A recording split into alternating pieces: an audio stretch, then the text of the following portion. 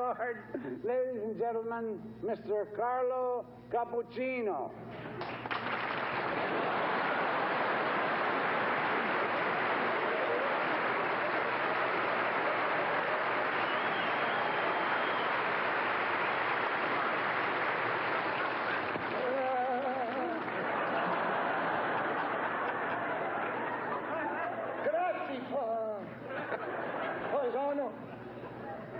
First of all, I'd like to say, I'd like to say hello to some of Frank's friends.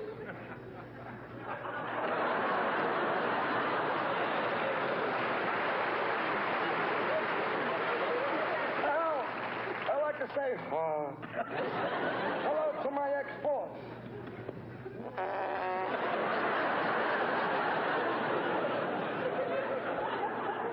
Look at him sitting there. He has no feeling. For 30 years, I was his bodyguard. And it wasn't easy. It took me 5 years just to find his body. You say, you.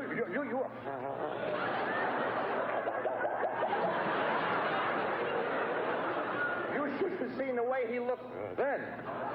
He looked like he was given the kiss of death. And nobody kissed him. I was the perfect bodyguard. I was fearless.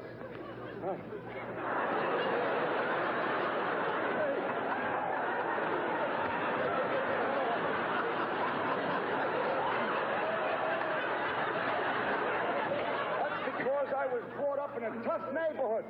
And it was really tough. You could walk 10 blocks and never leave the scene of a crime.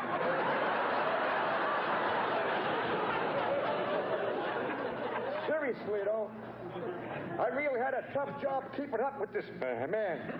One day he's in England, next day he's in France, then he's in Germany. I can't tell you how many times I found him abroad.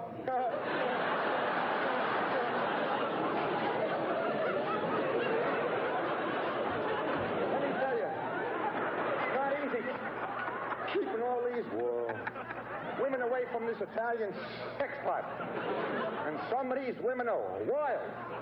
One of them broke into his room and threatened him. In order to protect myself, I threw myself on her body.